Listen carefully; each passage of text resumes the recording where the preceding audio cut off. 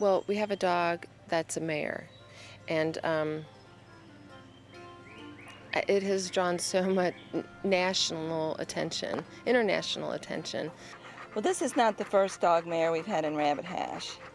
A number of years ago, Barbara Fallis, who's one of the locals in Rabbit Hash, got this idea to have an election to elect someone mayor. It's not really an official town, so therefore it's not really an official mayor. A number of humans were running, and then she thought of nominating, actually it was Junior's father, Herb, but at the last, a dog named Goofy Borneman beat him out. And so Goofy served office until he was euthanized several years ago due to old age. So we didn't have a mayor for several years. And then they did a movie called Rabbit Hash, Center of the Universe, mostly about having a dog for mayor, so they decided to have another election. And for some reason this time we really kind of wanted our dog to win. I'm not sure why. So we collected money for him, and then we put in money ourselves.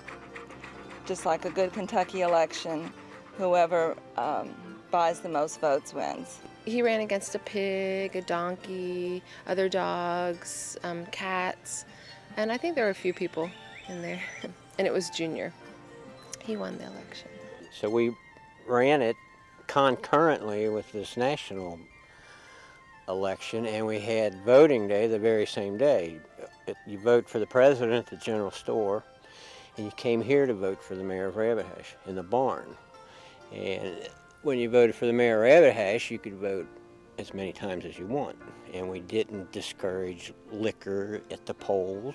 You know, you didn't have to be within 300 feet of the polls if you're campaigning. I mean, there were open bribes right here in the street. You know, vote for Junior, vote for.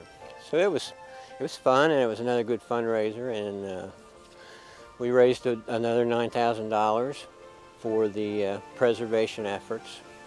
And now we have a black lab for mayor who just finished a TV show for the Animal Planet.